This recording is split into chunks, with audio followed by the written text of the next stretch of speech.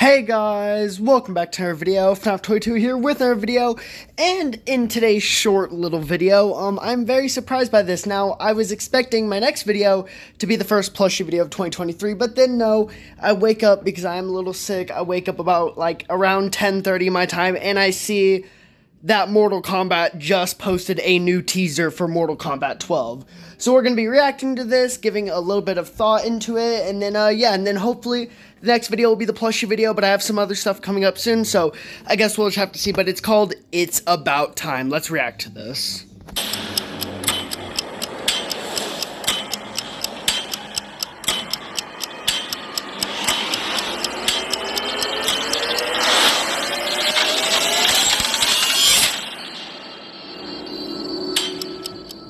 Anyways, so that was the It's About Time trailer.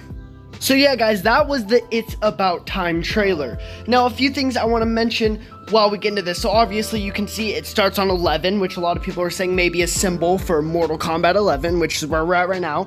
And then it's 10. It starts on 10. So MKX, MK11, then it keeps ticking. But right before it can hit 12, aka Mortal Kombat 12, it does this weird glitch and it flops over to 1. Now, a lot of people are thinking this is the reboot of the series, like a soft reboot like Mortal Kombat 9 was, and this could completely be a soft reboot. We've gotten 3 titles in the Mortal Kombat series, MK9, MKX, and MK11, so they could do another reboot and take us back to the days of Mortal Kombat 1. Or another theory I have is if you see the clock, you can see a reflection of a galaxy and space in the background from what it looks like if you look very, very closely. And then once it flips over the 12, when you see that glitch, it kind of looks like the Big Bang in the background. So that could also push towards the timeline resetting because the Big Bang happens and boom, we're back to Mortal Kombat 1. But the thing that kind of confuses me is if we're back to Mortal Kombat 1 and this Big Bang is happening, are we still following the Liu Kang story, or are we doing a full restart kind of like MK9 was? Well, MK9 wasn't a full complete restart, but it was close enough. So are we going to get a full new reboot? Are we still continuing the MK11 story mode? Because Ed Boon did say in one of those Twitter Q&As that the MK11 story mode would continue. I'm not really sure. Some people are speculating this might not even be called MK12. I don't know. I still think we're getting Mortal Kombat 12. I'm still hoping we are following either the Liu Kang ending or the Shang Tsung ending in Aftermath.